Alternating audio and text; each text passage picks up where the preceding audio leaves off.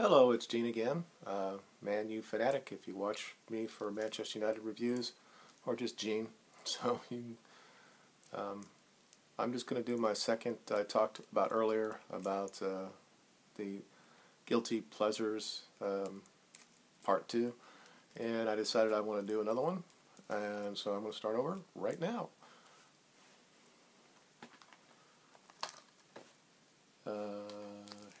Knight's Tale, starting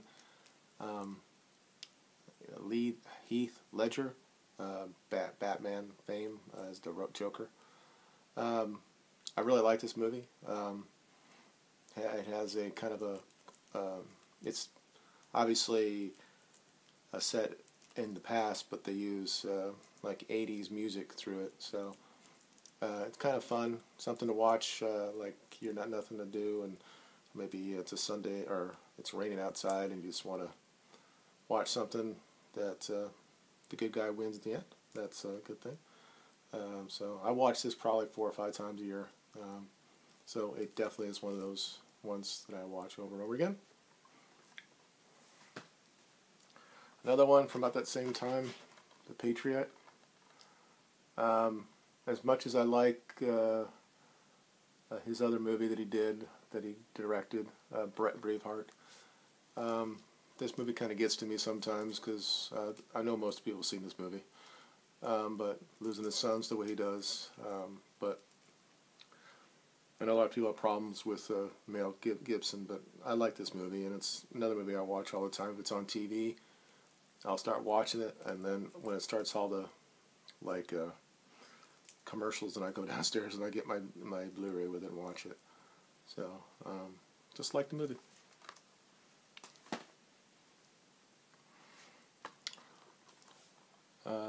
Perfect Weapon that came out. It's a good movie. I don't think that Jeff Speakin ever really had anything more than this, but this was his debut, and it's a martial arts type of movie, and I definitely watched this a lot too. I had a DVD for a long time. I think I had the VHS.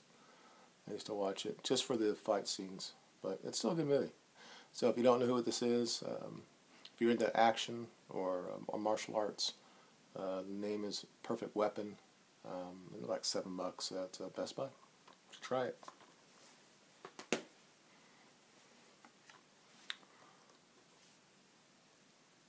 This one, I love the movie. I love the songs in it, and I'll watch it at least once a year. Usually around Christmas we'll put it on.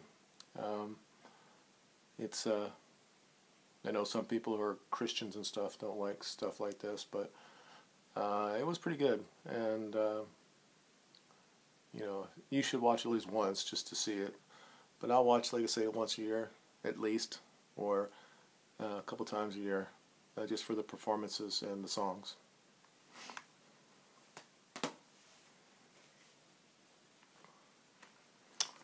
This is probably one of the most acclaimed action movies in the world.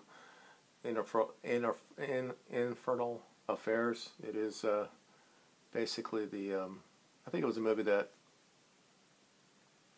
they made Departed from, and well, it does say on the front, doesn't it? Yeah, it inspired the Departed, and the Departed won all those all those awards. So definitely a good movie to watch. I think you can get it for about $10 if you look for it. Sometimes I buy these overseas because it's cheaper that way. But a very good movie. And I'll watch it probably 3 or 4 times a year too. This is a cult classic, Heathers. Back when these two guys weren't so infamous. Before Christian later started doing stupid stuff, and Winona Ryder did. But it's a very good movie. It's dark humor. It's always to go back to look at movies from that time, and this is one of those. And I'm sure this is in a lot of people's guilty pleasures like mine. So It's about a psychopath. The question is, which one is more psycho?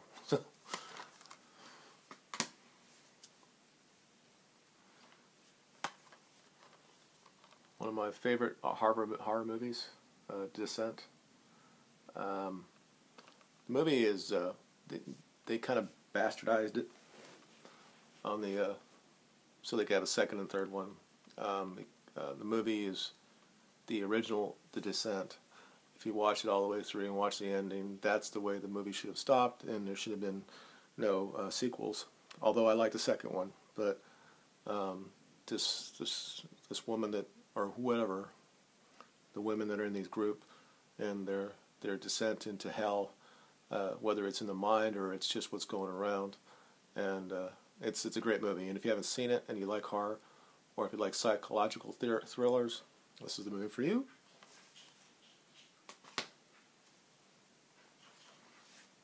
I'm sure that not many people would have this on their list, but I think this is Kristen Stewart's best role and played it well.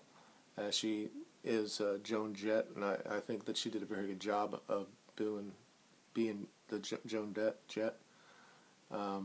This is about the runaways that they had before, like Lita Ford and Joan Jett went on their own way. But it's a very good movie, and she really is. When I first saw this movie, I thought that she was going to be a star. She is a star, but she I think most people will say that she's not really the greatest actor ever, but she was good in this movie, and certainly I'll watch it because it's another movie that reminds me of, in the 80s when I was young, and the movie or the music that we watched back there. So yeah, it's trying to see if there's any more on there on the back, but yeah, Cherry Bomb. So good stuff. Like that stuff. Probably one of them. Probably my top 5 or 10. It would be my top 10 movies of all time. Is Fargo, and I have to watch this probably 4 or 5 times a year. So if it comes on TV, I have to watch it, and the performances are so good, and I think it's obviously theirs best movie. Joel and Ethan Coen, I think this is their best movie, and it's a lot of dark humor, but just a great movie, and it's a type of movie that you don't have to have all these CGI and that type of stuff. You can just watch this movie and look at the characters displayed, and it's just it's something that everybody who is into movies should watch a movie like this if you haven't already seen it. I know it has a series right now, and I guess it's supposed to be pretty good. I watched a couple episodes, but it's hard for me to, because the Fargo, the original cast, it's hard for me to watch other people trying to play the same type of thing. But anyway, still one of the great movies of American film, probably in the last 30 years. And the last is something that's got him his start before he became the director of probably the most profitable trilogies of all time. Now 2 of them, The Lord of the Rings, and the second one he did is Dead Alive, that Peter Jackson, yes, directed. It's a horror movie, a lot of gore. If you go on Google or something like that and just put in Dead Alive, it'll talk about some of the most gore ever in a movie. There's a couple scenes that is pretty crazy. Settled in, I think it's in New Zealand where it starts. But anyway, it's funny, gore. It's a great movie for those who are into that. And it's another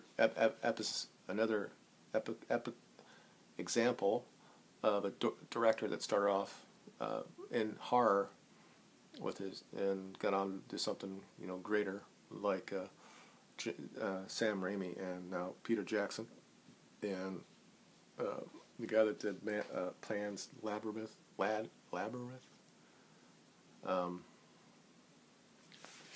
Forget his name. Doroteo. I'll get it.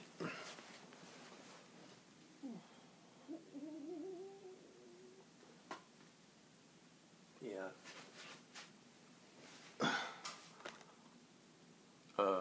Calambro Dorotero. It's just hard for me to say his name. Another one of my favorite movies that just wasn't a part of this view or video, but it is now. So another good movie, and another guy that started off as horror and has gone on to other things. So that is my part 2 of my guilty pleasures. I may do a third one later on. So, it just depends if people are going to watch this or not. So, hope you like my hair. I just got sick. Mine was getting too long. So, this is what I have. You guys have a good day.